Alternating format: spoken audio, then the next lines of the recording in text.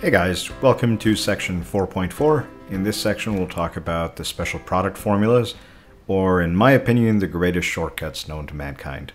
Let's get started. So before we start using the formulas, let's see where they come from or how we can derive them, so maybe we can avoid mistakes in the future.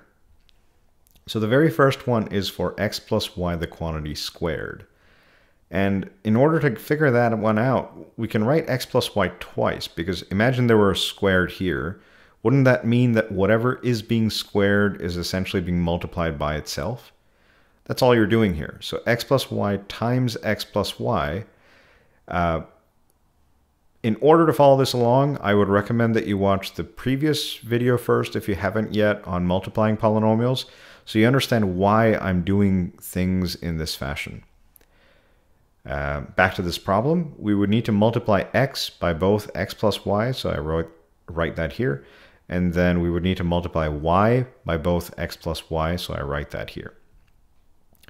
Now we distribute the x into both these terms, so x times x gives me x squared, x times y gives me xy.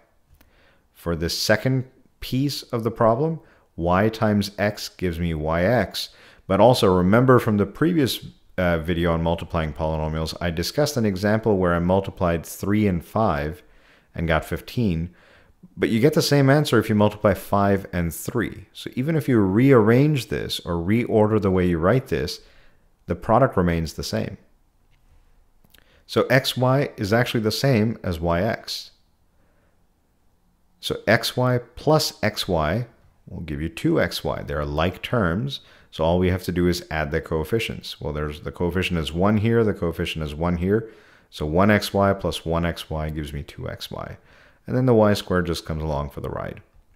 So the formula that I would like for you to memorize is x plus y, the quantity squared. This is known as a perfect square because it's a quantity with a square on the outside.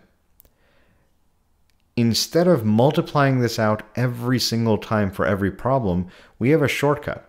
And the shortcut states the following. Take the first term before the plus sign, whatever that term is, square it, and that becomes the first term of your answer. The next thing I want you to, or the formula wants you to do, is multiply the two terms around the plus sign. So x times y, and double that. Double the product of the two terms. So x times y is simply xy. When you double that, you get 2xy, 2 times x times y. And then the recipe, the last step of the recipe is take the last term or the second term and square it. So if you square it, you get y squared. And the reason why this works is, well, you proved it. If you multiply x plus y and x plus y, the answer always turns out to be x squared plus 2xy plus y squared. So instead of going through this every single time repeatedly, if you know this formula, you can go directly from here to here. A very common misconception, which I didn't even want to write on the PDF when I was creating it, is students often write x plus y, the quantity squared, is equal to x squared plus y squared. And that's wrong, that's incorrect. The textbook mentions this multiple times. I've mentioned it in class multiple times as well. So the reason why it's wrong is because it's missing this middle term. You cannot distribute this power to these two terms as long as there's a sum or a difference here. The only time you can do that, where you can apply this power to both the x and the y, is if you have a product or a quotient. This was one of the rules that we discussed earlier in, I believe, section 5.1, when we were starting exponent rules. So that's the formula for x plus y, the quantity squared. The formula for x minus y, the quantity squared, works and comes out very similarly. So we write down x minus y twice, and we have a product in the middle. And again, we do the same thing we did above. We split this x into x minus y, and then we split the minus y into x minus y as well. And if you were to multiply these two things, x times x would give you x squared, x times negative y would give you negative xy. Negative y times x gives you negative yx. Negative y times negative y gives you positive y squared. At this stage, remember from above that negative xy is the same as, negative yx is the same as negative xy. So these two are like terms, so I can combine them into a single term. So I finally get x squared minus 2xy plus y squared. And that's the formula. So the recipe for when you have a minus in the middle of a perfect square here, x minus y the quantity squared, the recipe you have to follow is square the first term, minus, multiply these two, get the product, and then double it. So minus 2xy, plus square the last term. Please, please, please memorize these formulas in the words. So memorize the recipe. If you know the recipe, you can write this down for any variable. But just knowing the formula and not what it means is basically useless. I hate to say it, but you're wasting your time by doing just that and nothing else. The third one that we're going to see quite frequently is a difference of squares. That's the name. I should have written it at the beginning instead of the end. But so what happens if one of the terms in the product is a positive and the other one is a negative? Well, we come up with a formula that looks different from the two that we have in the past, which is why this one, gets its own name. And even though it's the easiest one to use, unfortunately, it's the most abused. People use it incorrectly and do all sorts of bad stuff with it and to it. It's really a terrible sight. So we start by doing the same exact thing in the last two examples we did. X times x minus y, y times x minus y. So we start off by splitting it off. X times x gives us x squared. X times negative y gives us negative xy. Y times x gives us yx. Y times negative y gives us negative y squared. Now again, remember, yx is the same as xy. When we multiply, the order of the terms does not matter. It's irrelevant. However, one of these xy's is negative and the other one's positive, so they actually cancel each other out. A negative one and a plus one gives us a 0xy, which essentially is just 0, so they go away. So all you're left with is simply x squared minus, and then you're left with a y squared here. So this product, x plus y times x minus y, condenses to the difference of squares. And hopefully you understand why it's called this. Difference because there's a minus sign. Difference of squares because this thing is a square and this thing is a square. So you have a difference of squares. Next page, I believe I have some examples. So this I already mentioned up above in the previous page, but it's very important to memorize these formulas in, well, I didn't mention this part, in both directions and in words. So the words I mentioned already. For this particular formula, I have it written in this direction above, but you should know it in this direction as well, because they're the same formula.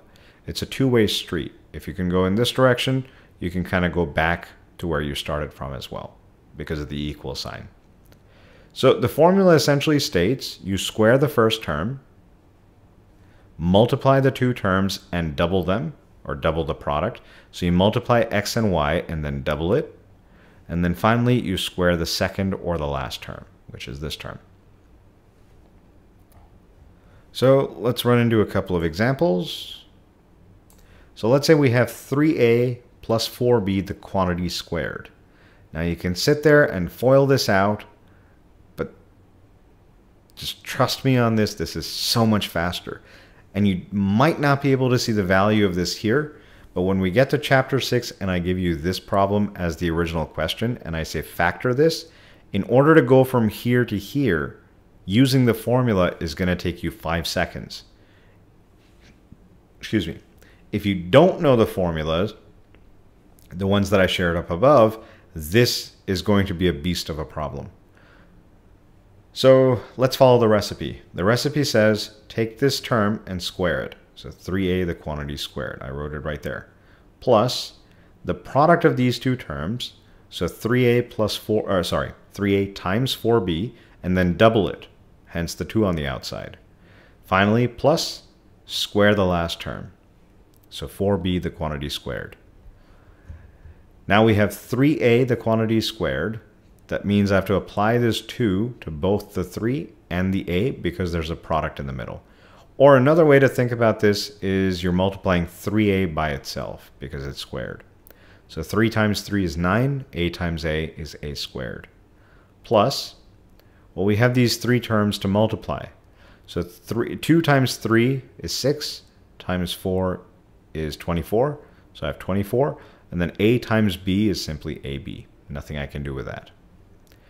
Then I have 4 squared is 16. B, the quantity squared, is B squared. So again, you might say, you might still not be convinced that this is still slower than foiling and that you can do it faster. Well, let's take a look at the next example. And let's see if we can follow the recipe in our head this time around. So we have 5pq plus 7rs, the quantity squared. The formulas that you learned here, or this particular formula, let's look at this. This does not mean that it only applies to the variable x and the variable y. X and y are simply placeholders. They're buckets that you can put whatever you want inside. The greatness of the formula is in its generalizability, or in its extendability. Whatever the first term is, all you have to do is square it. So if it's a single number, square it.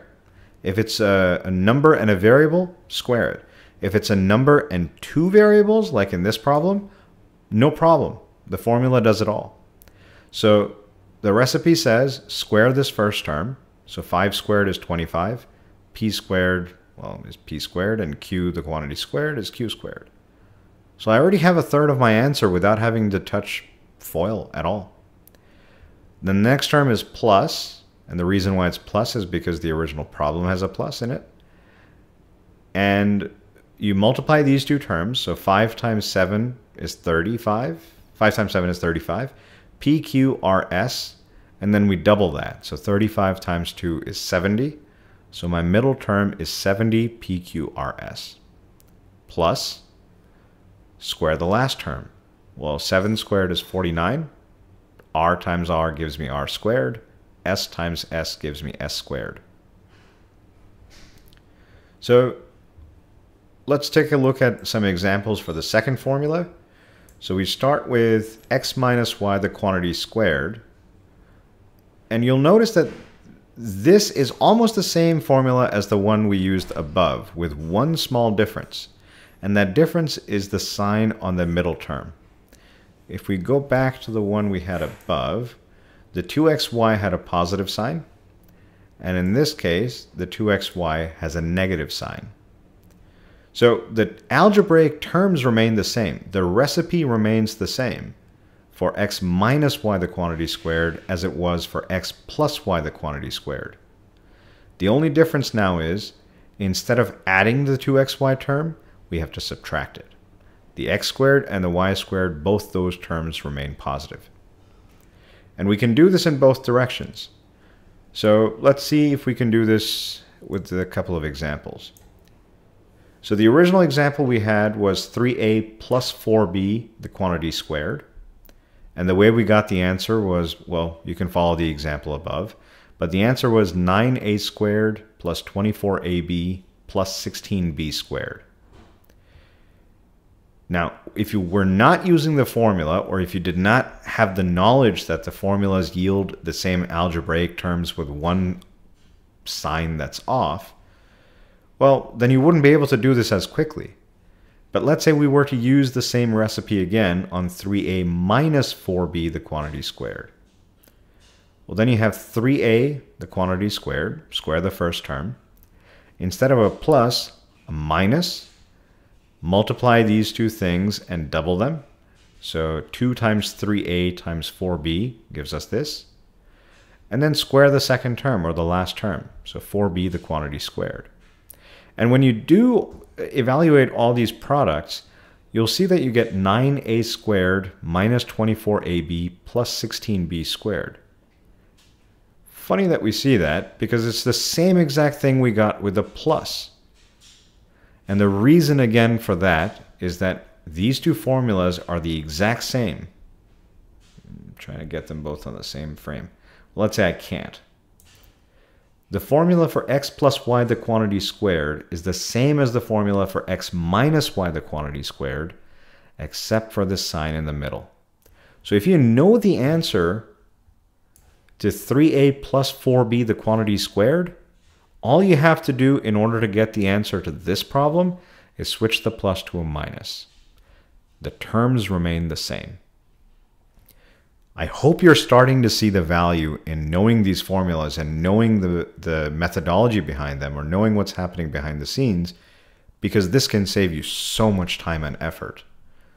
Even though foiling is something that you've been doing probably since middle school, this really is the next level up, or the next stage of doing things more efficiently.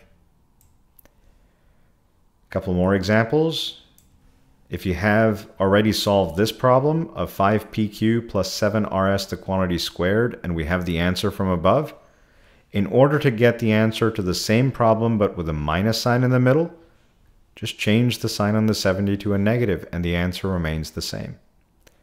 So if you were to FOIL this out and FOIL this out, I guarantee you there's no way you can do it nearly as quickly as we were able to do both these problems. So here's a new question just to see how we can use this formula from scratch. Because with these ones, we could have just used the knowledge that we have about the formulas and how they're off by a single sign. But let's say I give you this problem to begin with.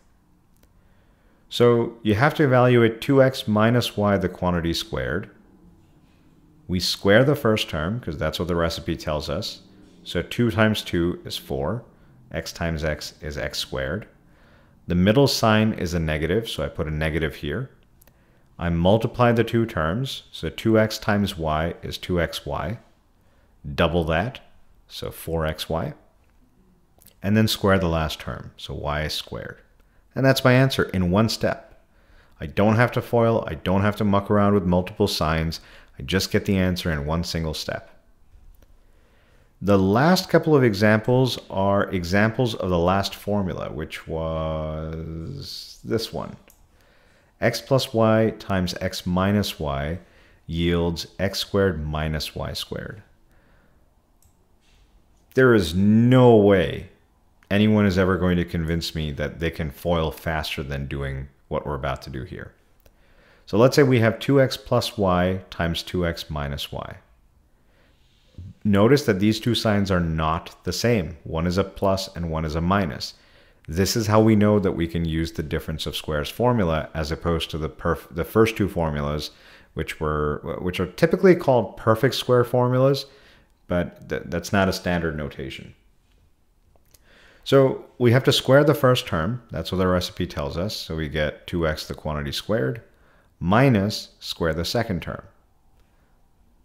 We squared the second term. So if you square the first, you get 4x squared. Square the second, you get y squared. And that's your answer in one single, easy, harmless, painless step. Now what happens if I swap the order of these terms around? So what happens if the minus is first and the plus is second? Well, it makes no difference. Remember, 3 times 2 is 6, and 2 times 3 is also 6. So it doesn't matter which order you multiply the terms in, the solution is always the same, or the product is always the same. So if someone says, what is 2x minus y times 2x plus y, and you've solved the problem with the plus first and the minus second, well, the answer has to be the same. It cannot be something different. Remember, when you multiply, the order of multiplication does not matter. It's irrelevant. Finally, this is just a summary of when to use which formula, because usually at this stage, people start to mix them up and use them incorrectly. But if you have, say, 2x plus y times 2x plus y, notice both of these are positive. If they're both positive, I can combine both of these into a single perfect square. So I can write this as 2x plus y the quantity squared. If both of these terms are negative, 2x minus y, 2x minus y, I can combine these into a single term and call it 2x minus y the quantity squared. And by the way, in order to multiply all of this out, instead of FOILing, I could just square the first term, multiply the two terms together and then double it, and then square the last term. If the problem has a plus sign in the middle, like this one does, the 2ab sign, the sign on 2ab is positive. Whereas if the problem has a negative sign in the middle, the 2ab term in the middle is negative. That's it. Now, if you have 2x plus y and 2x minus y, I guess another way I could have written this was 2x minus y and then 2x plus y instead of the question mark. Didn't think of that, even though I did it right here. But you get the idea. There is no way to combine these into a single power because the two terms are not the same. They're not identical. So if they're not identical, but the individual terms are the same, so 2x, 2x, y, y, one of them is positive, the other is negative, then I can combine these using the difference of squares formula and just use that. And that is done right here. Please make sure you practice a whole bunch with these formulas. They're crucial to your understanding of not just material in Chapter 5, but also Chapter 6. If you have any questions, as always, please feel free to reach out.